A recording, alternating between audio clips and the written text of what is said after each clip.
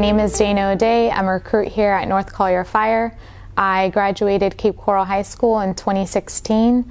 I previously worked at a tech at Cape Coral Hospital. I then went on to EMT school, and all my instructors were firefighters, and that's where my love for the fire service began. I went to fire school here at North Collier. I am a first-generation firefighter. No one in my family is a firefighter. After completing the fire academy, I applied to North Collier Fire, and I thankfully got hired on. I'm in the recruit academy, where it's a lot of vigorous training. We start off with PT in the morning, then we go on to a topic. So we do extrication, VES, RIT. Firefighter survival was probably my favorite day. It's a lot of training. It's very mentally and physically challenging to anyone.